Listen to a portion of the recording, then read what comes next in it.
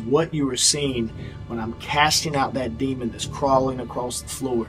You know, Jesus is the name above all names. He is the King of Kings and Lord of Lords, and even demons tremble and obey because they know that Jesus is Lord.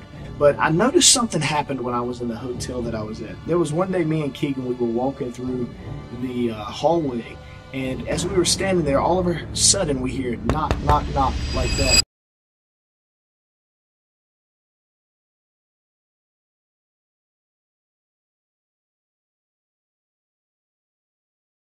What's up, vlog family? I'm here at the Malahide Castle in Dublin, Ireland. One of the things I love to do when I go into a country is to learn about the history, come see the architecture and things like that. It gives me a good idea of what I'm coming to deal with and how to deal with it. If you know about a country's history, you know what the people have been, suffering with, what they've gone through, and that can go into their generations and stuff like that. So if there's strongholds that need to come down, it'll help me with the Holy Spirit to be able to go in and handle business, you know what I mean? Supernaturally, through the power and authority of Jesus Christ. But I want to take you guys on a wonderful, beautiful tour of this castle in this region right here, which is, I think I'm still in Drogheda. I think I am. Or somewhere close by. I'm near Dublin and all that. But we're going to go out here, have some fun. I'm going to enjoy Kingdom family. Maybe I'll let you guys meet a few of them. And as usual, we have the usual folks with us. But anyway, subscribe, hit the notification bell, like and share because you care, and enjoy the tour of this castle with me. In Jesus' name.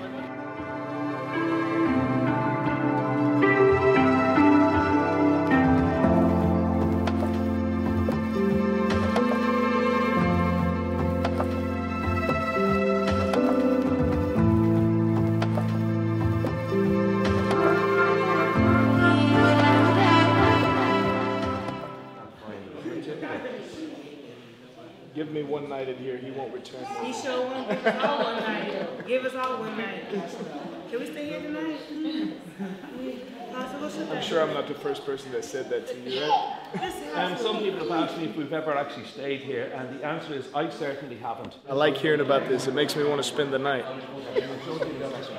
Might change the atmosphere, you know? Amen.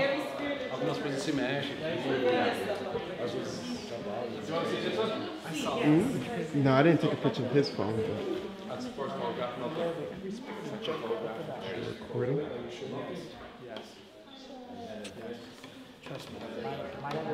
Keegan, I noticed you had a little friend in there. Oh my goodness. What was his name? The Joker. Yeah, the Joker. They say, it's really funny. They said in this castle there's a poltergeist, which means a joking ghost pretty much. A noisy ghost. A noisy ghost that's moving things, closing doors. They catch him in pictures and stuff. I was like, let me stay one night. Just one night in here, and I think we'll change it.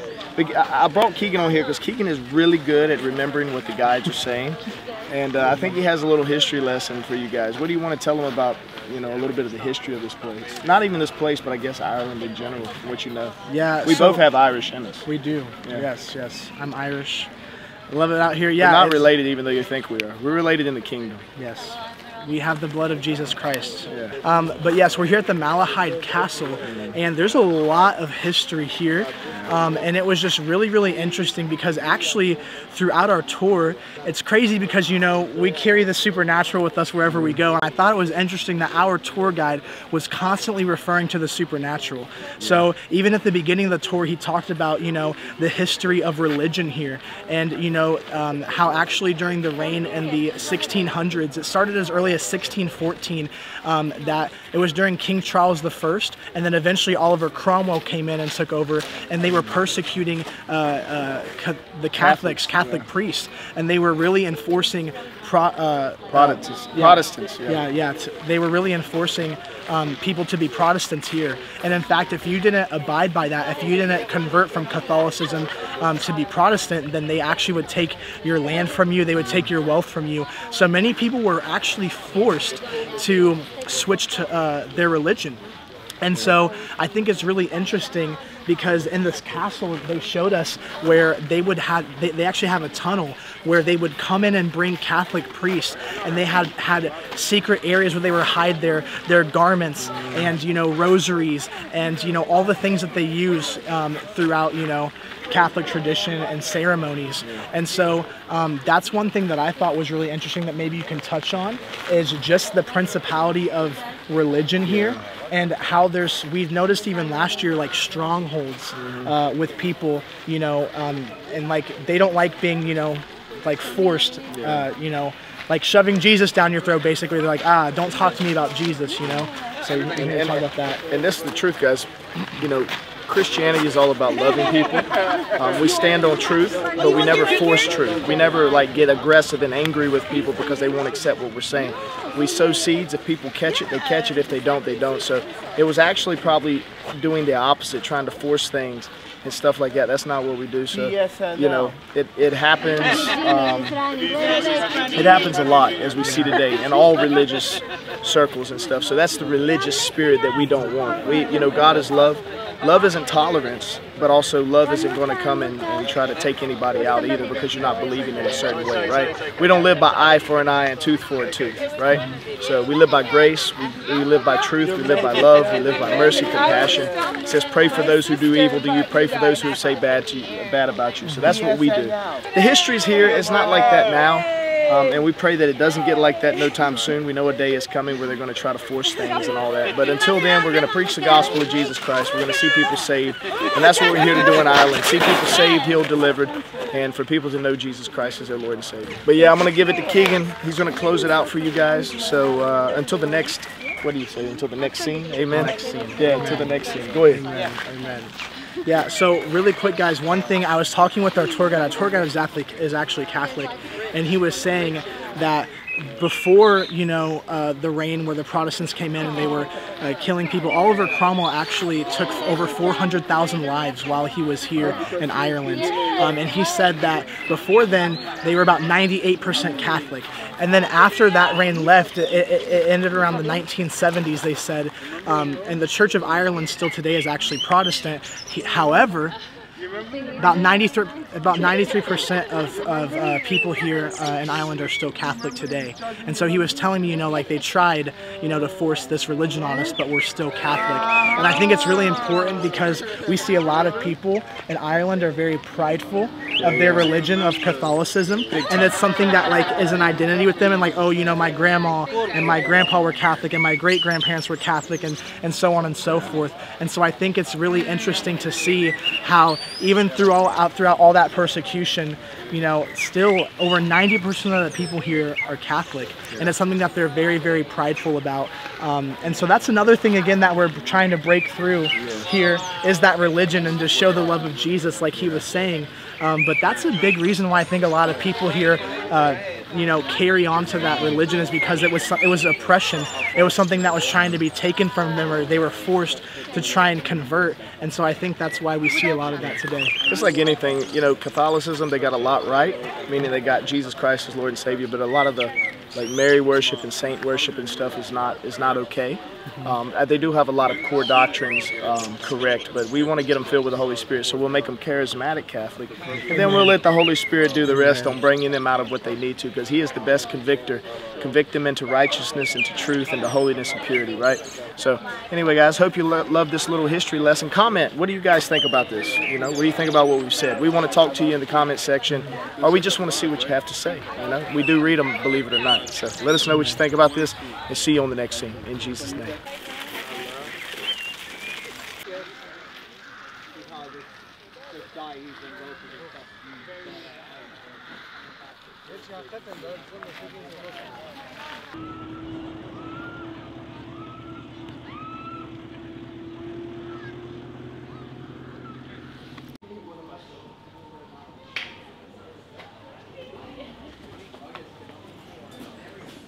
All right, guys, going in, eat some good Irish food, I think, I hope. Come on. It's Italian. Oh. All right, guys, going in, I'm in Ireland, about to eat some Italian food. Amen. 1, 2, 3, cheers! Cheers!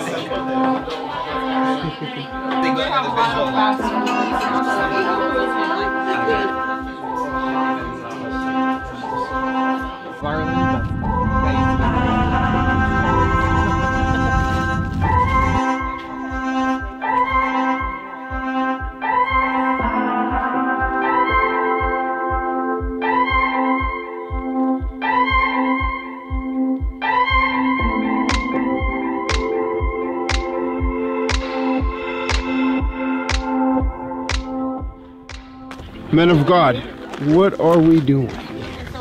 Well, we're down here in where part, I guess you could call this the cliffs, and it's a beautiful view. Just taking it in.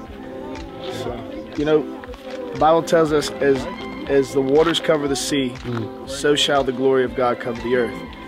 The way that happens is through me and through you. So spread the good news of Jesus Christ and watch His glory cover the earth as the waters cover the sea. Advertising this. Where we at, bro? We are in Ireland, Dublin, at the cliffs. Now, the cliffs are very magnificent. The weather is spicy cold, but it's working, you know?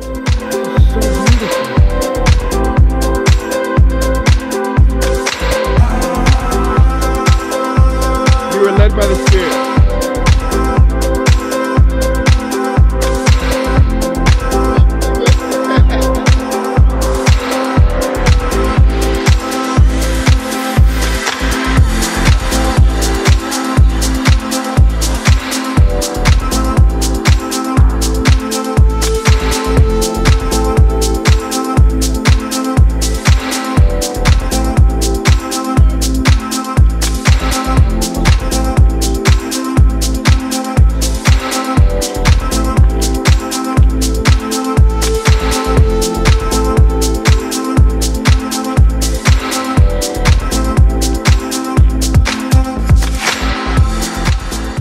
What's up, vlog family? Just got done with revival in Ireland, and my goodness, did Jesus have His way.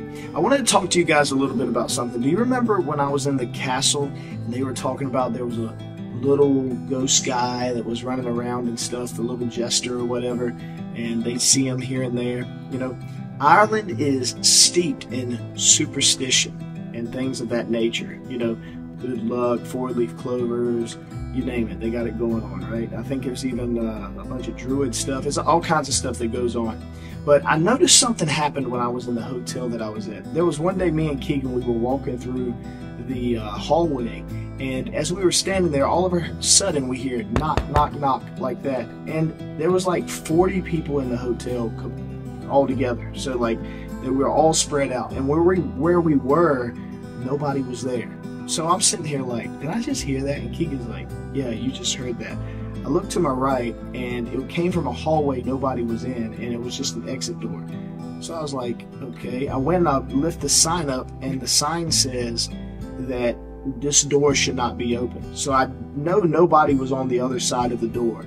I even knocked on the door to see if I could get a knock back, and there was no knock back. So immediately I said, no, not today, Satan. So we started praying, and as we started praying, I felt these incredible chills just start going through my body, which is usually a confirmation that there was something going on. So we just pray, we asked the Lord to dispatch angels and everything, and nothing else happened after that. So, you know, the devil likes to try to intimidate you, try to put fear in you. Obviously, the old me growing up, I had all that kind of stuff happen to me all the time. So when I experience something like that now, I'm just kind of like, whatever, and I just pray, and I use the authority Jesus Christ has given me. But you know why places like that become haunted and stuff? Haunted, not really, but demonized, right? Is because of things that happen on the land, or the power that people's mouths are giving the demonic realm in that area. You know, a lot of people are walking around in ignorance, and they're not walking around in the authority that Christ has given them, or understanding the authority Christ has given them. And I mean, if they're not a believer, obviously they're not going to understand that authority. But a lot of Christians don't even understand that they can use the power and authority found in the name of Jesus Christ and just move things out of the way, move demonic powers, remove them demonic atmospheres because of the power that is found in the name of Jesus Christ. Remember, we are atmosphere changers, so it doesn't matter if we go in the most haunted place in the whole world, we carry the King of Glory. We carry the Holy Spirit, the same Spirit that raised Jesus from the dead. I think it's pretty powerful, don't you? I mean, I think if we're carrying that much power, then demonic powers don't stand a chance. So anyway, that was interesting. You know, I hadn't had anything like that happen to me in a long time, and I thought this would be a good little teaching moment for you guys, so that if you come across anything haunted, you'll know that you can use that power and authority in Jesus' name to push back whatever it is. You know, that same authority I was talking to you guys about that I had with you know, that moment where I heard the knocking in the hotel and stuff, that same power and authority is what you were seeing when I'm casting out that demon that's crawling across the floor. You know, Jesus is the name above all names. He is the King of Kings and Lord of Lords, and even demons tremble and obey because they know that Jesus is Lord. So you're seeing that same power, that same authority that you read in the Bible in action through my life. And anybody who believes in Jesus Christ, that has given him their full commitment and is filled with his Spirit, has that authority to do the same thing. So guys, make sure that you're using your authority in Christ to kick the devil's butt. We need the devil to be pushed back in all sorts of ways so that people can walk out their God-given destiny here on this earth. God bless you. Look, if this is your first time watching, I want you to subscribe, hit the notification bell, and like and share because you care. All right, guys, that's it. I'll see you on the next vlog.